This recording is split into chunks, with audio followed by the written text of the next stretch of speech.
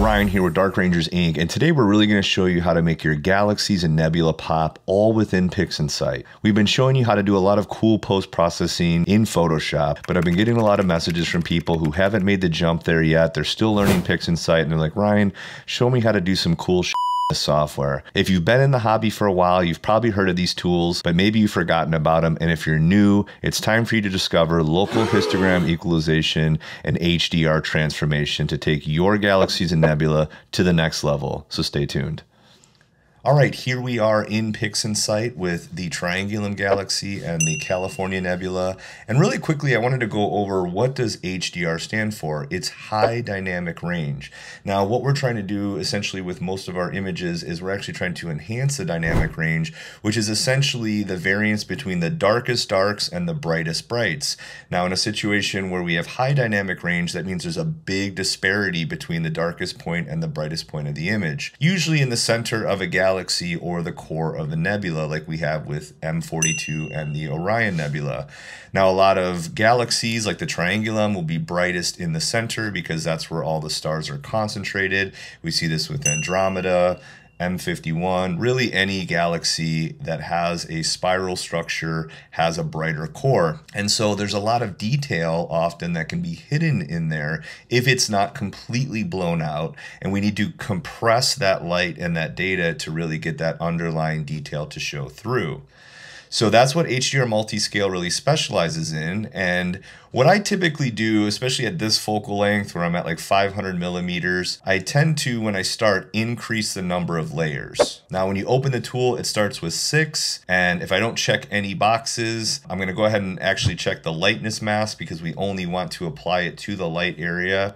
And I drag and drop it, you'll see that with 6 layers selected, it tends to give a really broad and kind of a harsh effect to the image and overdoes it a little bit. And so for me, at this focal length with a target like this, I will go ahead and up it to 9, but you can experiment based on your specific target and whatever setup you're using. There may be a time when going even less than 6 layers is appropriate, but in this case, you'll see 9 gives a little bit more of a natural look. It still keeps the detail in the spiral arm, and it doesn't completely flatten the image. It just does to the brightest points. Now, if I want to add a little bit of detail with that, I can check one of these other boxes. And if you want to preserve the color and the hue, it really recommends using 2 intensity. So I have the lightness mask box check and 2 intensity, and I'll drag that. And this is going to give us a really nice effect where it not only compresses some of those brighter areas, but then adds some contrast and punch to it. So you can see if we do the before, right, and then the after, it does a really nice job enhancing the detail in the arms, even some of the nebula. And if I wanted to perhaps go after some smaller structure, I have different scaling functions, and I can go to small scale 32, and we can do that. And you can see it really does go after some of the smaller details and enhances those. Now, I don't particularly like this for the entire image, but maybe because there are more small details in the core, I would like that. Or just in general, you want to isolate the core if it isn't, like the bright points in this galaxy are pretty well spread out amongst this whole area, and then we have some subtle faint areas on the very outside limits of the galaxy. But with areas where there's just a small bright section, maybe in the very center, we can use what's called a range mask. And we do that by going to Process, All Process, and then find Range Selection right here. It's going to open this box. Hit the preview, which is this little circle guy. What we're wanting to do, we have the lower and the upper limit. Well, we want to keep the upper limit to the bright side because we're trying to target that. So what we're doing is we're moving the lower areas until we just isolate the brightest of the bright. So let's pretend it's Andromeda and we've just got this really bright central core. And then what I want to do with that is I want to smooth it out because in this situation, I don't want to affect the stars. If you do, give a little bit less smoothness, but I can kind of, as I use the smoothness, you see the stars kind of fade away.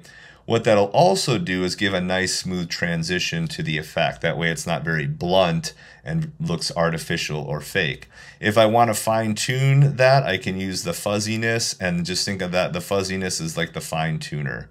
So it allows me just to do more of a micro adjust whereas this is going to be kind of bigger adjustment. So I'll go ahead and apply that. Now that doesn't actually create the mask, it creates a layer. And so what I'm going to do is I'm going to left click on this tab and I'm going to drag it underneath this tab. It's going to apply that mask. Now I have it set up so it doesn't show, but if I go to mask, show mask, you can see just the center area that we allowed is all that's there. Now, for the sake of demonstrating the effect, I'm going to leave that off. We'll zoom out a little bit. And now if I do that small scale and I apply it, you can see it only does it to that very center area. As you can see, it doesn't look supernatural because we did the small scale, and on this particular image, I think the B3 spline is going to look a little bit better.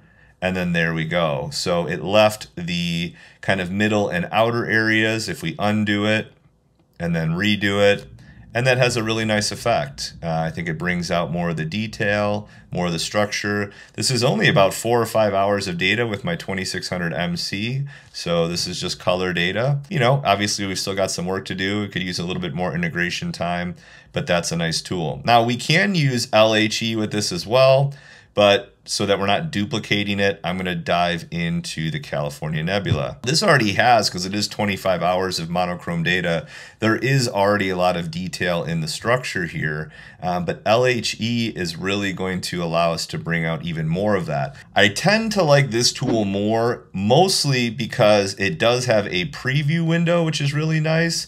But then it also has these 3 sliders. With the HDR Multiscale, you can kind of do it with layers. It affects it a little bit in the scaling function. But as you guys know, the big reason I like Photoshop is because I like working with sliders versus trying to kind of guess what the change is going to be. Now, as you can see with the amount at 1.0, it's a very strong effect. But what we'll do is we'll go ahead and decrease that. I typically like to be between like 0.2 and 0.3 on the amount. And then we'll do the before and after. Let's go to 0.3. Now you're wondering, what is this kernel radius? The kernel radius is the amount of pixels that are going to be affected. So if you hover over it, it recommends somewhere between 50 and 200 to get the best results. If I go down, smaller detail, right? If I go up to, let's say 200, the outer limits, we go in that area. As you can see, it's going to affect bigger sections. Still adds contrast. I tend to like, you know, somewhere in the 120 to 200 range. So let's go to like 130. That does a nice job enhancing the large structures and the small structures. You can see the before and after.